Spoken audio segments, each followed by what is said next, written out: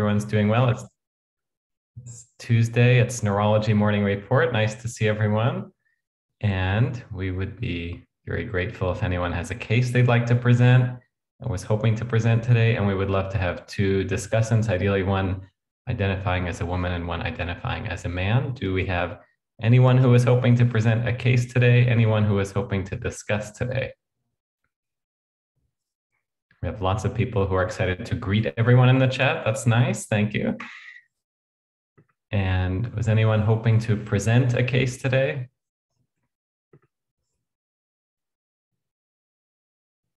Was anyone hoping to discuss a case today? Okay, I think we have a case if nobody wants to present one. I've heard our friend Gabby, who's always has thousands of cases, has a case. Is that true, Gabby? Yeah, okay, great. So can we have two people to discuss Gabby's case with me?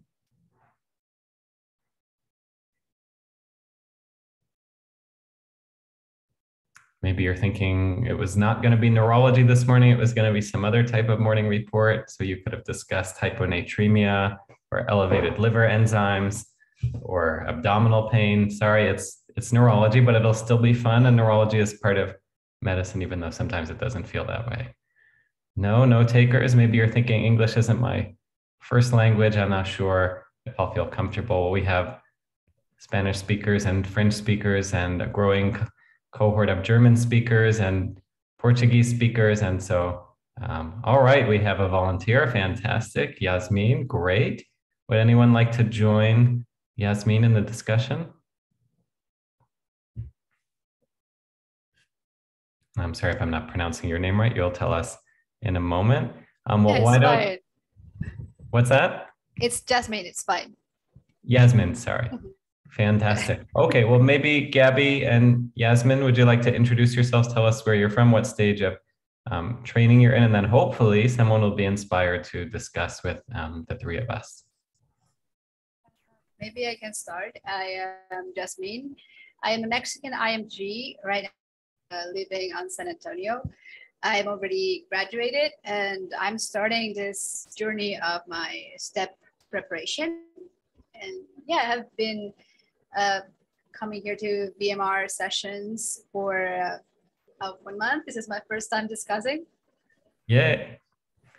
Fantastic. And tell me just once more how I can pronounce your name correctly. Jasmine. Jasmine, it is a J sound at the beginning. Thank you. Great. Welcome. We're so glad you've joined us to discuss and for the first time. And anyone like to join Jasmine to discuss? Gabby, maybe you can introduce yourself and hopefully by then someone will be inspired to join the three of us. Oh, did someone volunteer? Great. Leah, fantastic. Okay, great. Leah and Gabby, do you want to introduce yourselves? Go ahead, Yeah. Leah. Hi, I'm Leah. I am a medical student from Austria, and this will also be my first time discussing. So yeah, a bit nervous, but really excited to learn. Great, fantastic. Thank you for joining us. Gabby, do you want to introduce yourself? I think most people know you, but just in case. Yeah, of course. My name is Gabriela. I am from Brazil and I am a neurologist here. I'm excited for today's case. Great.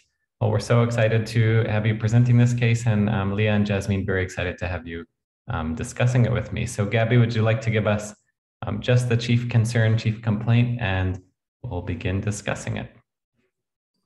Yeah, sure. So it's facial pain. Facial pain. Okay. Jasmine, what comes to mind when you hear facial pain? What sort of things are you starting to think about? The first thing I would ask is exactly where, if she can look pain, and if well, the patient, I don't know like which gender this person is, but the first thing I would ask if it's located, if radiated, how does it feel? Is it like a numbing sensation? If it's tingling, or if it worsens or it gets better with anything? The first thing I will think about facial pain, especially thinking about neurology, I will think trigeminal pain. That's the first thing. Yeah, all great thoughts. So as with any pain, as you said, we'll want to have a better understanding of where it is and what it feels like, and do things make it better or worse? And then you mentioned a potential diagnosis. One of my mentors, Marty Samuels, who does reports like this, you can find them advertised by Tracy Milligan on Twitter. And he's the person who I got to learn from in Morning Report for several years during residency. He always talked about this book by the Nobel Prize winning economist Daniel Kahneman called Thinking Fast and Slow. And he said, we do this in diagnosis, right? You hear something and immediately you have a fast diagnosis, a pattern recognition that may turn out to be true, but you have to pause and then think slowly and make sure you don't get stuck on that diagnosis. So one of your thinking fast was the same as mine, as you heard: facial pain, neurology, morning report, trigeminal neuralgia. So tell us a little bit what you know about trigeminal neuralgia, Jasmine, and what aspects of the history as they came through might make you consider that diagnosis more or less.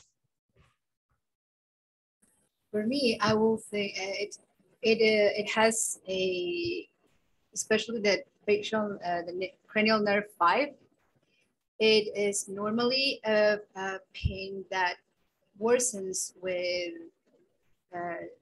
chewing, and it is intense. So the patients I've seen with it on like primary care is they come with this. It worsens when anytime, especially when chewing, and it feels like, I don't know how to say it in English, especially like it's a pulsating feeling. Yeah, you can tell us in Spanish and we will. Pulsante. It feels like a burning pain. Mm-hmm. Pulsatile. Yeah, thank you. Pulsante, how did you say it in Spanish so we learn? It's pulsante. It Pulsante. feels like a needle. Needle, yeah. Mm-hmm. Yeah. Yeah, shock-like. Shock-like, yeah, very good. Excellent description. Yeah, so trigeminal neuralgia, if this becomes part of more of our discussion as we learn more than these two words, we'll get into more trigeminal neuralgia versus neuropathy, et cetera. Right, it's a condition that affects the trigeminal nerve, most commonly the V2 and V3 branches. So V1 is sort of the area of the eye and forehead. V2 is, well, mostly the eye. The V2 is the sort of mandibular. The maxillary, so the part sort of over the cheek, and then V3 is the mandibular, which is the jaw. It's usually V2 and V3, and it's very shock-like, electrical, sort of neuropathic pain. And as you mentioned, Jasmine, when we learn about this as medical students, across all the neurologic diseases that sound so disabling, we think, oh, just facial pain, that shouldn't be so disabling compared to multiple sclerosis or Parkinson's disease or a stroke. But as you said, this is extremely disabling. The patients really feel like they're getting struck by lightning in their face, and the slightest little irritation, as you said, chewing, wind blowing on it, brushing their teeth, can set off paroxysms. I have a strong memory of a patient we saw when I was a resident who was hospitalized because the pain was so severe and didn't even want us to come too close to the bed because she thought if we bumped the bed, it would set off this kind of paroxysms of very excruciating pain. So this is a diagnosis that would mostly be made by the history. So you gave us some important features to think about if we hear them on the history that might lead us toward or away from this diagnosis. And if it looks like this is what's going on, we'll have a lot more to say about what causes this, et cetera. Very good, excellent, Jasmine. Leah, any thoughts to add here, or what are you thinking as we were about to hear the history? Yeah, for me also, the first thing I thought of was the trigeminal pain. And then also maybe if you think of nerval involvement like zoster or something, that could also be pain. Or any other kind of maybe impingement of a nerve. Also, maybe if it has to do with the jaw kind of joint. So you could ask triggers or other associated symptoms also. And yeah, also I thought it would be interesting to see the time course, because the trigeminal pain is like, can be really sudden in onset and also like not that long, but if it's a constant pain, then it would be something different. So yeah, those are kind of my first thoughts. Yeah, great thoughts. We know it's Neurology Morning Report and that Gabby is a neurologist, so presumably the diagnosis will not be a dental or jaw-related diagnosis, but of course, thinking more broadly, if one was in a primary care clinic, trigeminal neuralgia might not be the first thing one would think of, right? There could be all sorts of dental, sinus, and other causes of facial pain. But within the nervous system, the sensation to the face is from the trigeminal nerve. So by first pass, we'd be thinking of some condition affecting the trigeminal nerve, its branches, or its entry zone into the pons. So the trigeminal nerve, as we were saying, has three branches: ophthalmic, maxillary, and mandibular. And those three branches carry facial sensation, including the cornea, including the mouth, including the tongue, although not taste, right? Just facial, somatosensory information. And that information is brought back, those three branches come together. Eventually, they pass through different skull foramina, which can be remembered. I forget which book this is from, I think Blumenfeld, by the mnemonic standing room only, which is the foramen spinosum, foramen rotundum, and foramen ovale. And V1 and V2 go through the cavernous sinus, V3 does not, although neurosurgeons have told me that V2 doesn't actually go through the cavernous sinus. It just says that in textbooks. I'm not sure what the truth is there. And then there's a Gasserian ganglion, and then they all sort of end up, and there's, the motor branch to the face, which to the muscles of mastication, which I didn't mention for reasons I'll say in a moment. And then once it's sort of a whole nerve, that nerve enters in the dorsal pons, where most of the sensory information arrives in the brainstem. And just like for the body, where pain and temperature go one way and vibration and proprioception go another way, the trigeminal sensory information splits up as well. And it actually has nuclei at all three levels of the brainstem. So there's a mesencephalic nucleus of 5 in the midbrain, no real clinical relevance there. It's for jaw proprioception. And then there's the motor nucleus for muscles of mastication. That's one of the bronchial motor nuclei that's sort of medial but not midline in the pons. There's the main, also called principal, also called chief sensory nucleus of 5, which is in the dorsolateral pons for light touch sensation. And then for some reason, the pain and temperature fibers travel down through the pons, through the medulla, even up to the cervical, down to the cervical spinal cord, and then cross and come back in what's called the spinal nucleus and tract of 5. And so that's important to know, because when you have lateral medullary syndrome, if you're remembering the basic brainstem mnemonic of 1, 2, 3, 4 midbrain, 5, 6, 7, 8 pons, 9, 10, 11, 12 medulla, you might think, well, 5 shouldn't be involved in the medulla, but yes, the pain and temperature are part of that lateral medullary syndrome, and that's why patients can have pain and temperature loss in one side of the face in lateral medullary syndrome. And so if there is facial pain due to a problem with the trigeminal nerve, that could really be from anywhere along this pathway from the brainstem out to the periphery. So you could have problems as with any cranial nerve, in the meninges, in the skull base, or somewhere very distal in the face itself.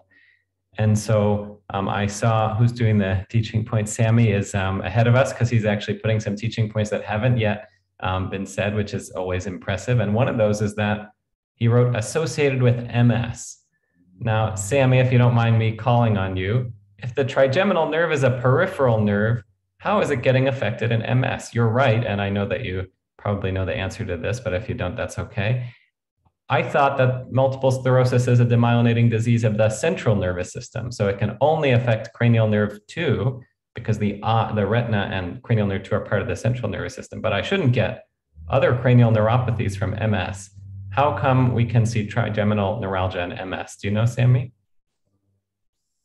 No, I don't. I just know the fact. You just know that. This is very memorable to me, because when I was a medical intern, I was very excited that halfway through the year, I got to start having my neurology clinic in the afternoons. Oh, do you know Yasmin? Jasmine, Yeah. sorry. Is it, I think I remember this because actually one of my professors asked me, and it was because, if I'm not wrong, it usually results because of a blood vessel pressing on the, if you have MS, it's usually because it also affects the myelin sheath. Like without it, I know it sounds like very redundant, but it actually, I was reading it's something like, no, never mind. I got it. But. You're very close. So MS is a demyelinating disease, right? But for some reason, it chooses to demyelinate the central nervous system, which is myelinated by oligodendrocytes, and not the peripheral nervous system, which is myelinated by Schwann cells. But it does have to do with the myelin, because we're talking about MS. So the answer is that this actually affects the trigeminal nerve entry zone. So the white matter in the brain stem, you would say the nerve looks like it's exiting, but in the case of 5, it's entering. You have Schwann cell, and then once you're inside the brainstem, you have peripheral myelin, central myelin. I saw a flyby in the chat, the nucleus. Well, the nucleus is gray matter, right? So we shouldn't be demyelinating. It's not white matter, right? And this is, we call MS a white matter disease, though 7 Tesla MRI studies are showing that it does probably affect gray matter as well. In any case, I was saying at so I finally got to have my first neurology clinic, and one of my first patients was a young woman who described classic trigeminal neuralgia, and I thought, oh, it's trigeminal neuralgia. And I told my preceptor, I thought, oh, wow, I saw a case of something I know about. And he said, well, we should look for MS. And I said, MS? And he said, yeah, if you see a young person, particularly a young woman with trigeminal neuralgia, that's very high on the differential, because usually the so-called idiopathic trigeminal neuralgia, which is from a vascular loop pressing on the 5th nerve, is usually a condition in older people or people who've just had dental work. And if you see sort of out of the blue trigeminal neuralgia in a younger person, that you should consider MS and really look closely at the brainstem on MRI and see if there's a demyelinating plaque right where the trigeminal nerve has entered the pons. So I think I've only seen one patient with MS develop this. I've never seen a patient with MS present with trigeminal neuralgia, but it's a great point that Sammy made, and it's a confusing one, right? Because you wouldn't expect cranial neuropathies beyond cranial nerve 2 in trigeminal neuralgia. Other things we could think about here, well, there's a whole field of headache neurology, right? And many of you have heard me mention the International Classification of Headache Disorders, which is like the DSM-5 of headaches, because most diseases, like conditions like migraine, tension, cluster, they don't have biomarkers, right, that we're aware of in the blood or on imaging. And so we just need a really good description. So I call this like the taxonomy of flowering plants of headache diseases, right? And you have thousands of these where group has gotten together and said, to be a cluster headache, it has to have these features. And so there are conditions like paroxysmal hemicrania continua, cluster headache, SUNCT, which is sudden onset unilateral nasal congestion and tearing, SUNA. Anyway, these all fall under what are called the trigeminal autonomic cephalgias, which are conditions of facial pain, either brief bursts of it or longer periods that are, quote, idiopathic. They're caused by something, but we don't know exactly what they are caused by. But they're so rare that usually we would get imaging anyway to make sure there's not some lesion provoking these. And they're worth knowing the difference between them, because paroxysmal hemicrania and hemicrania continua actually respond to indomethacin, which is part of the diagnosis. You give patients indomethacin. Why this should work, we have no idea, and they get much better very quickly. And I think Gabby has actually presented a case of one of those to us that was an indomethacin responsive trigeminal autonomic cephalgia that was either paroxysmal hemicrania or hemicrania continua. So morning report bias with Gabby really present us another case of this same rare disorder. Maybe, but maybe not. So that's one of the other things to think about, although I think we all quickly jump to trigeminal neuralgia as a common cause of facial pain. There are these other facial pain syndromes. And of course, if this wasn't neurology morning report, we'd have to think about sinus and dental and things like that. Okay, well, those were rich 2 words for us to discuss. Thank you, Gabby, and excellent, Leah and Jasmine. So tell us what you learned in the history, Gabby. Of course. So it's a 30-year-old female that presents with pain in the right side of her face in the maxillary zone, characterized by burning and stabbing episodes lasting 5 to 10 seconds repetitively. The pain started a few months ago when she had around 10 episodes per day, and now she's having around 100 episodes of paroxysmal pain per day. The pain is triggered by eating, by contact with anything like hot or cold water, and even speak. She has associated rhinorrhea in the right side of the face, and the pain is very severe. She went to several dentists because she thought the problem was with the teeth, but everything was normal. Previous medical history, she has hypertension, obesity, She was treated for B12 deficiency some months before, and she denies any herpes zoster infection in the face. Medications, she uses hydrochlorothiazide, and that's it. And no social history or allergies or anything else.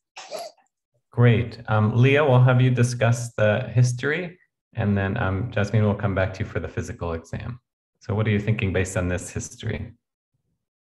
So I think because we just discussed also the age where we'd expect like the idiopathic trigeminal pain, this is more unlikely because it's a 30-year-old woman now, and makes me more think of secondary causes.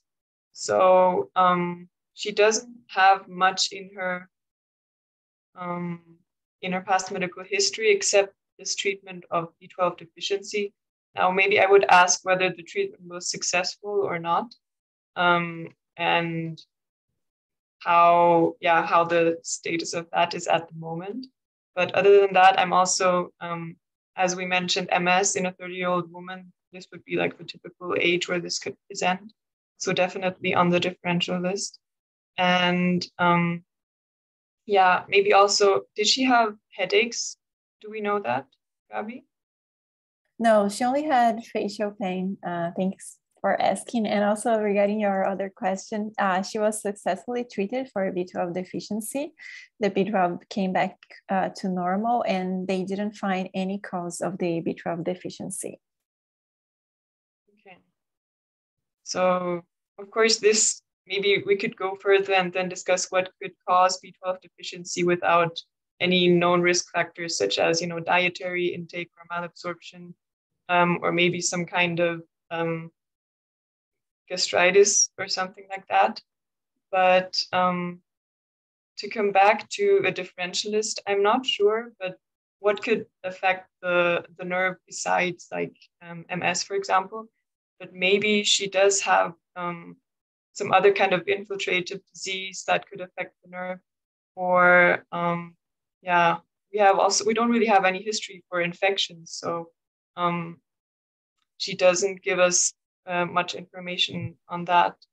What is interesting though is she's a young woman with hypertension, so I would expect hypertension maybe in a more older patient, but then again, we don't know what other risk factors there might be. But this is all I have at the moment. Yeah, those are great thoughts. I should say, as soon as I said idiopathic trigeminal neuralgia tends to occur more commonly in older patients, I doubted myself. Someone can tell me if that's true. Gabby, you're shaking your head. Is that your reading and experience also?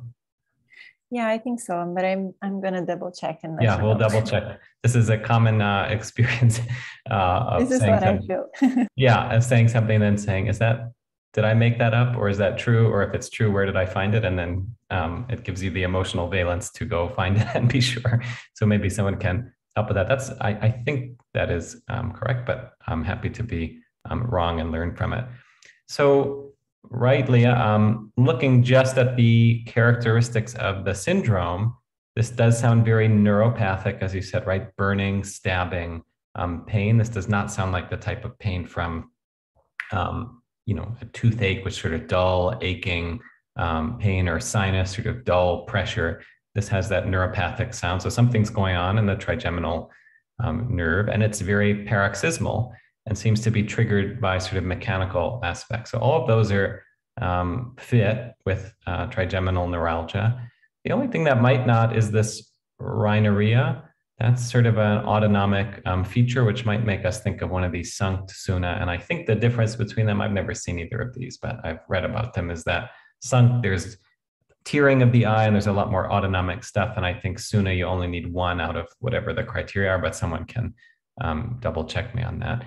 And just to pause there and talk about that for a moment. So there's Sankt, there's Suna, there's cluster, there's paroxysmal hemicrania, and there's hemicrania continua. All of these are trigeminal autonomic cephalgias. So they cause facial pain in a sort of neuropathic, with a neuropathic quality. And then they have autonomic features like eye tearing or eyelid periorbital edema. You can see pupillary findings, nasal congestion, all of these things. And the difference really is in the length and frequency of episodes. So Sankt and Suna, they're very short, I think seconds, and they can be hundreds of times a day. Paroxysmal hemicrania, I think they're also relatively short, but maybe in the tens of times per day. And then cluster is sort of the name cluster, I believe, is because they tend to cluster around a particular time of year when they sort of last for hours or days. And then hemicrania continua, the continua is that it's pretty constant. So these sort of are clinical diagnoses. But if we were going to say this fit with one of them, it would be sort of the short and very frequent episodes would be more on the Sankt Suna side. And so if there's only one autonomic feature, I think that would mean you'd call it Suna, but someone would have to double check. And yes, Maria, I'd have to look it up in my own book to see if I have the numbers right there. And like I said, you might say if these are just sort of things that somebody made up and wrote down, why does it matter? Well, because the treatments are a little bit different. So I agree with you. I think trigeminal pathology is possible here, and whether it's due to something actually affecting the trigeminal nerve or one of these idiopathic or unknown cause trigeminal autonomic cephalgia remains to be seen. And of course, we're not hearing about other things elsewhere in the body to suggest a large lesion somewhere. So this seems to be very specific to the innervation of the face. And as you mentioned, based on our discussion before, this is a young person, a young woman with trigeminal neuralgia. We'd certainly want to consider the possibility of multiple sclerosis for the reasons we said. Let me ask you both before we get into the exam, Jasmine and Leah. In so-called idiopathic trigeminal neuralgia, the classic form where the cause may be a vascular loop kind of impinging on the nerve, as Jasmine said, but there's no, beyond that, no structural pathology affecting the nerve, no demyelinating plaque, nothing else beyond the blood vessel pressing on that. What would you expect to see on exam in sort of idiopathic trigeminal neuralgia not caused by structural lesion? Facial spasms. The patient, it has a progressive course. What I would want to ask you is if this pain characteristics, these episodes are, how much do they last? Because if correct me if I'm wrong, I remember the criteria to diagnose, like how much does it last? Because it says that it shouldn't last more than 2 minutes every episode. The pain, it can be triggered by any innocuous stimuli, and it's also the patient may have this psychological distress. Yeah, great points. That you might have heard this term for trigeminal neuralgia, tic douloureux, the painful tic. And it's not a tic, it's because patients sort of wince in pain when it happens. Right, I think the length of trigeminal neuralgia, the spells are sort of, are classically very brief, sort of just quick on, quick off seconds. However, I think patients, as people have described this condition, I believe there are there's a relatively new classification that I'm not up to date on, but that describes sort of other variants of this. But the classic is these very brief paroxysms of pain, sort of just like being shocked by electricity and then stops, but they can kind of stack up and happen repeatedly. Let me ask this. Let's say we decided to test trigeminal function on the neurologic exam. Let me back up. How would we test trigeminal function on the neurologic exam is the first question, and the follow-up question will be, in idiopathic trigeminal neuralgia caused just by a vascular loop, would you expect any abnormalities on the exam of the trigeminal nerve? Any thoughts, Leah or Jasmine? So I think if it's idiopathic, I would not expect any other defects except for maybe like the exam could trigger the pain if we touch the face of the patient. But other than that, I would not expect any abnormality. Yeah, that's right. That's my understanding as well, that when this is caused by a vascular loop, again, there is a cause, but it's still considered idiopathic because there's no plaque or tumor or whatever causing this. Then the sensory exam, if you did pinprick over the face, should still be normal. And if you hear the story of trigeminal neuralgia and you actually find objective abnormalities in the sensory exam in the trigeminal distribution, that's actually very concerning that there is a cause that you're going to be able to find on imaging. And then there's maybe not entirely relevant to trigeminal neuralgia since it usually affects V2 and V3 as in this patient, but there's the sensory exam, as you all know, is difficult. You're doing the pin on one side, the pin on the other, and the patient will say, do it again, I'm not sure, I'm not sure. Is it different on the two sides? Do it again. And we don't do it the same every time. So it can be hard to interpret that. Although if you're using a pin and you're being careful and usually you should get something, but it can be hard to interpret. But there is one objective test we can do of the trigeminal nerves. Anyone know what that is? A little more objective. Yeah, Jasmine? Is it the ancillary test? Oh, no, just another test on the physical exam. Oh, just to see if there is any weakness on facial muscles. And it's Shema. Correct me if I say it wrong. Your corneal reflex. Yes, exactly. Very good. So let's talk about the muscles of mastication. We all memorize this as medical students. Trigeminal nerve does facial sensation and muscles of mastication. But to get a lesional cause of weak chewing is extremely rare. Now, jaw weakness in myopathies and myasthenia gravis, very common. The so-called, what's it called? Is it called fish mouth, hatchet face? These are not particularly kind ways of describing the face in myotonic dystrophy, is in part because there's jaw weakness. But to get a lesion of the trigeminal nerve or the trigeminal pathways causing unilateral jaw weakness, just don't see it, right? Gabby, you can tell me if you've ever seen it. How many strokes have you seen with tongue deviation and facial weakness and arm weakness? Have you ever seen the jaw to one side? No, why is that? Chewing is really important, right? And those pathways are bilateral. So both sides of the brain are sending input to both trigeminal motor nuclei.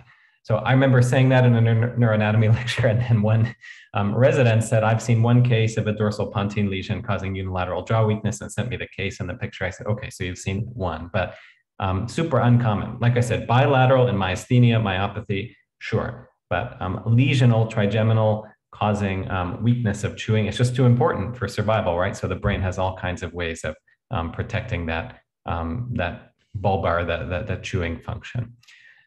So the corneal reflex, right? A little less relevant of something affecting V2 and V3, but if a patient is really telling you they're sort of numb up here or their eye feels, funny, we should be able to test that objectively with afferent through V1 and efferent through the seventh nerve of the innervating orbicularis oculi and checking the corneal reflex.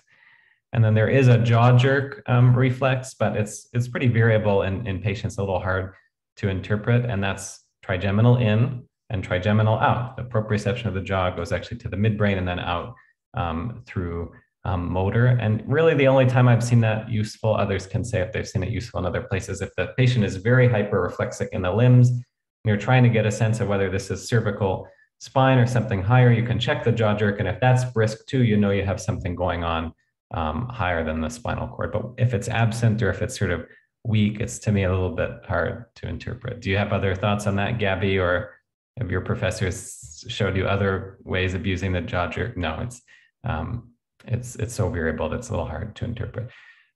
So yeah, of course, as with any patient, we want to do a full neurologic exam head to foot. And if I was examining this patient, I would probably not spend too much time actually on the face at the beginning. I'd do my usual exam just to get the broad brushstrokes and go through the whole exam to see, oh, wait a second, there's arm weakness, numbness too, or there's hyperreflexia, or there's some, there's all kinds of stuff here. And I don't want to get distracted by saying, oh, I found it, it's a V2 lesion, I'm done, let me just quickly do the rest of the exam. So I usually do a, head to toe whole neurologic exam somewhat quickly to just get a broad sense of what the patient looks like. And I say, okay, now let me spend my time checking the corneal, checking, pin and V1, V2, and V3.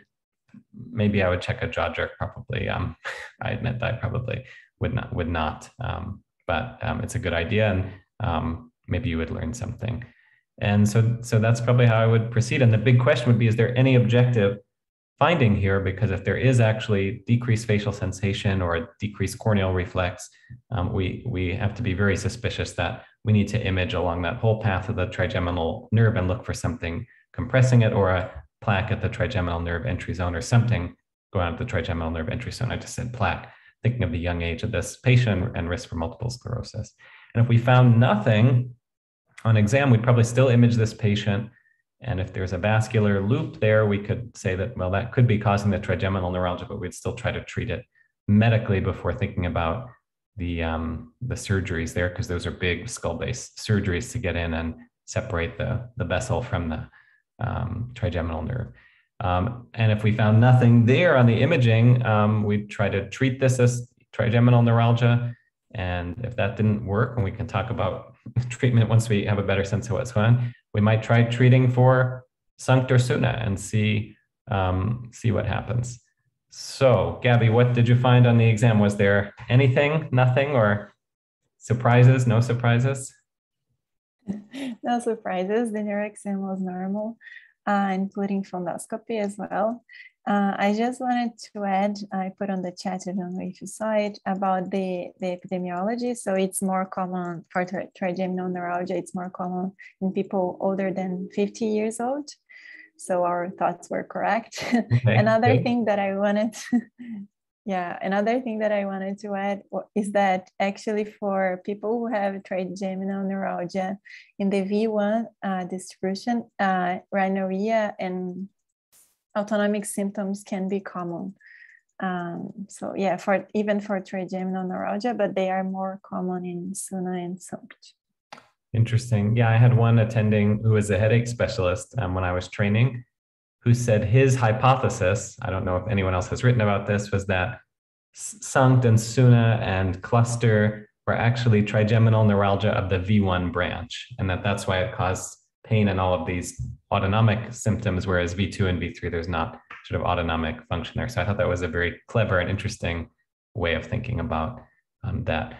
Okay, so we have a normal exam. Jasmine, what should we do with this? And if this was your patient, what would you do next? Well, the guidelines say that you can do an MRI, CT, head maxillofacial with IV contrasts. But as I say, I'm thinking idiopathic. Anyways, if we have it, imaging, maybe I don't know how often do they do this on hospitals, electrophysiologic trigeminal reflex measurement, or just to see what is going on with it, like to how to say, to just think that it's idiopathic, confirm it's idiopathic. Yeah, exactly. Yeah, so I would definitely image this patient, because it could be idiopathic trigeminal neuralgia, but we don't know that until we've made sure that there is not something there pressing on the nerve beyond the vascular loop, or something at the trigeminal entry zone. And SUNCT and SUNA and paroxysmal hemicrania, et cetera, those are rare enough that it is recommended to image and make sure that the syndrome, which can be idiopathic, is not being caused by a lesion. And I believe I've read, but I've never seen this play out in real life, that you have to pay special attention to the sella, that there can be lesions in the pituitary region that for whatever reason can cause these syndromes. And again, pearls from Marty Samuels.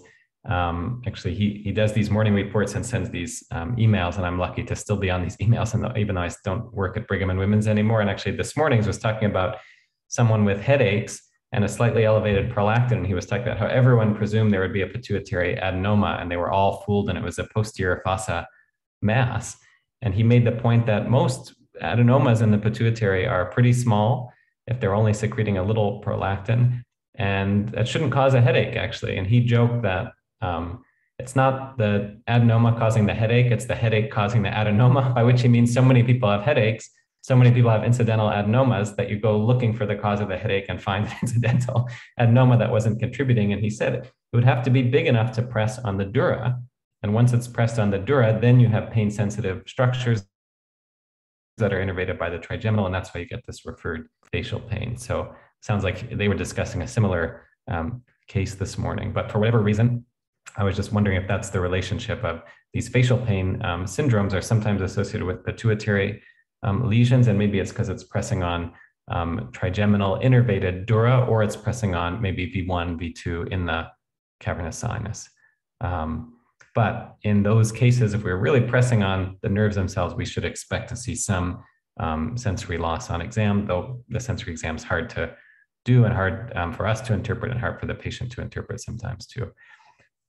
So I agree. Let's hear if the MRI is normal, shows a vascular loop, or shows something completely different, and then we'll decide what we want to do. And if it's normal in this patient, the treatment might give the diagnosis, right? So let's first hear just the imaging, Gabby, and then we'll talk about what we might do next. Yeah, so the brain MRI showed vascular compression at the right trigeminal nerve root. Okay, so Leah, Jasmine, what is the diagnosis here? So I think this is just what we talked about. So it could explain the trigeminal pain due to the vascular compression. And if there's no other cause, like on imaging, and the neuro exam is normal, then I think we could try treating for idiopathic trigeminal pain, although I'm not sure what the treatment for this would be exactly, but I have no other clue of this being a different diagnosis. Yeah, exactly right. So this is, I think there's a good, do I have it here? There's a really good issue of Continuum where there's, I think, a whole article on trigeminal neuralgia versus neuropathy and this classification of idiopathic versus not. I'm looking at my Continuum shelf. I think it was one on outpatient general neurology, which I don't see here. But anyway, if someone has access to Continuum and can find this article, it's helpful in those terms. But yes, I think this is what would be called idiopathic, even though there is a cause and it's vascular compression. And why vascular compression does this? Because the vessels normally run through the nerves. Is it kind of just the pulsation causes some type of odd frequency to be set up in the nerve? Is it over time, this pulsatile compression sort of erodes some of the myelin there and the exposed nerve is then firing abnormally? I think that is unclear. So how would you, Leah, suggest we treat this patient for trigeminal neuralgia? Jasmine, how would you treat the patient? First, since the patient comes here like right now she's having a lot of pain, I have read that you can consider like infusion, again with cardiac monitoring, or go directly to the local anesthetic for chronic therapy, the carbamazepine. And I don't know if, like, since it's a vascular compression, think about therapy, microvascular decompression, but always weigh in benefits, risk and benefits for this patient. Yeah, so part of I believe, someone can check me, I believe the diagnostic criteria are actually in part responsiveness to carbamazepine, which is an anti-seizure medicine, sodium channel inhibitor. Why it should affect this condition is unclear, but it can. And in general, even on very low doses, if this is the right diagnosis, the patient will get much better quite quickly. Not always perfectly, but even just very low, sort of minimal 200 milligrams 3 times a day, the patients will get better. And so if this is very severe and the patient's incapacitated, yeah, there are, I think, studies of using a phenytoin load, gabapentin, but you would try medical therapy first. There are procedures where the neurosurgeons go in and actually just put a pledget, I think, like a little piece of, cotton, sterile cotton between the vessel and the nerve to just separate them. Actually got to see one of these when I was I in high school or college? I think I was in high school. I did some summer program in Pittsburgh, and Peter Janetta, who was the Secretary of Health of Pennsylvania and who pioneered, I think he may have invented this procedure, was operating, and they let the students go sort of stand and watch through the window. And I thought it would be so exciting, but it's the world's smallest incision and I couldn't really see anything. And it was on some screen and all I could just see was, tissue, and I had no idea what they were doing. But I remember seeing them slide this little cotton or whatever thing is between the nerve and the blood vessel. But it's a big surgery and a dangerous place, and it doesn't always work. So we try medical therapy, and if it was refractory, that surgery can be considered. There's, I think, evidence for radiation to the Gasserian ganglion, just basically irradiating the trigeminal ganglion to sort of get rid of it, with the side effect of facial numbness being preferable to the excruciating pain. But I think a first pass would be to start this patient on carbamazepine, and labs we would follow with carbamazepine. Do either of you know, Leah or Jasmine, for potential toxicities of this anti-epileptic medicine? Oh, yeah, I will ask for a complete blood count, liver function, and serum sodium after starting carbamazepine. Good for you. Yeah, so most anti-epileptics, we would follow liver function tests and CBC for the rare liver and bone marrow toxicities. But yes, carbamazepine is one where you want to follow sodium as well, as these patients can develop hyponatremia, which in our patients with epilepsy is actually a risk for having a seizure. So that's something to have a baseline value of and follow. And so what did you decide to do here, Gabby, and how did it work? And just as a other question as we start wrapping up, unless you have a few twists and turns left for us, Leah mentioned earlier, why does this 30-year-old have hypertension and B12 deficiency? I can't think of any obvious relationship between either of those and trigeminal pathology, but curious how that may or may not relate. Yeah, good thought. I actually don't know why she had, don't have access to these records. But after the brain MRI showed that she was started on carbamazepine, and then she didn't improve with carbamazepine, then we started her on gabapentin and lamotrigine with mild control of the pain. And because of that, she was submitted to neurosurgery. But then during the surgery, she was found to have an arteriovenous malformation, which was not seen on the MRI. So they saw she had an anterior inferior cerebellar artery connected with the petrosal vein, which was, and then she was submitted to treatment for this arteriovenous malformation.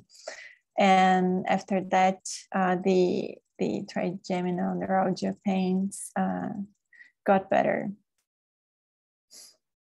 Whoa, that is a surprise. So the vascular loop, quote unquote, was actually an AV malformation, or there was a, yeah, wow.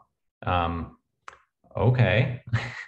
So idiopathic, not so idiopathic. And maybe a clue here was just the severity and non-responsiveness to carbamazepine and other escalations in treatment. I'm trying to find this article on trigeminal neuropathies from Continuum and not finding it, but I will keep looking, and we can send it around. Great. So trigeminal neuralgia. So thinking fast won the day here. We heard facial pain neurology morning report and went right there, but we did some good thinking slow exercises just to make sure. And this is really a clinical diagnosis. And I think the main teaching points from my perspective, then we'll hear Sammy's and Gabby's, are if you see this in a young person, to think about MS, and not because you're demyelinating the nerve, but you're demyelinating the brainstem. And if you see actual objective sensory abnormalities on exam with this semiology, to really look hard for a structural lesion. This is a case that sort of broke that rule, right? Because there was a structural lesion, but it was a structural lesion acting in the same way as a vascular loop. So it may have thrown us for a loop, no pun intended. So fantastic discussion, Leah and Jasmine, coming to the diagnosis from 2 words and then reinforcing it from the history, and also noting some features that, you know, were a little bit hard to integrate: the hypertension, B12 deficiency, et cetera, which not only had nothing to do with trigeminal neuralgia, but probably nothing to do with AVMs either. So Sammy, do you want to give us some teaching points? Then hopefully we'll have time for some of Gabby's teaching points related to this classic case with a very non-classic cause, and I'll keep looking for this article in the meantime to make sure my trigeminal neuropathy neuralgia classification is up to date. Yeah, thank you so much for this great discussion, Leah, and yes, yeah, Jasmine and Gabby, thank you for always having a case in store, and this was really amazing. I learned a lot. So pain and type 1 thinking made us think about trigeminal neuralgia, which most commonly involves the second and third branch of the trigeminal nerve and presents with neuropathic stabbing pain and can also have reflective spasms of facial muscles, which Aaron also mentioned, which is called tic douloureux. I'm not that good in French. It can be triggered by speaking, chewing, but also by touch, and it's extremely disabling. It lasts for seconds and can occur up to 100 times a day. And the diagnosis is typically made by history.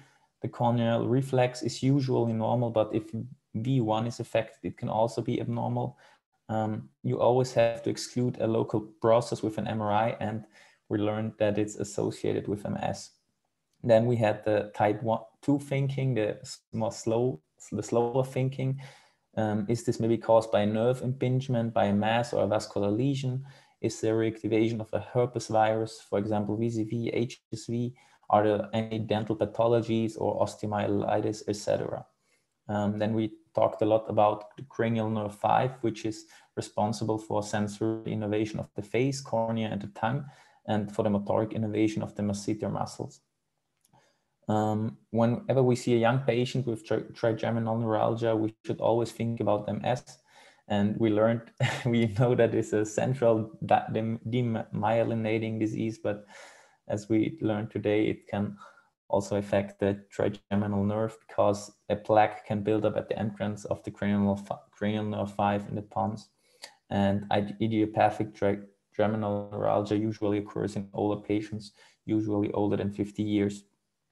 We also thought about the trigeminal autonomic cephalgias, for example, Sank, Tsuna, paroxysmal hemicrania continua, and cluster headaches that typically present with local facial pain and autonomic symptoms, for example, nasal congestion, eye redness, and tearing, sweating, miosis, and have various durations. Then we also learned the interesting fact that trigeminal neuralgia can also have autonomic symptoms. I didn't know that. If the ophthalmic nerve is affected. And the treatment for trigeminal neuralgia is usually carbamazepine. You have to be careful and monitor liver enzymes carefully, CBC, because it can cause leukopenia, but also sodium. And carbamazepine is also a common cause of drug-induced hypersensitivity syndrome. So check for the eosinophilia if there is any.